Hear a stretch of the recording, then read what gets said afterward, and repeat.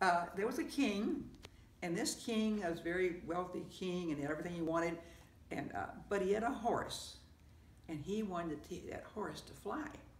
But you know, horses don't fly, so he still wanted that horse to fly. So uh, they were at war, and they captured this young man, and so they brought him in, and they says, if you says we'll let you go if you can teach the king's horse how to fly.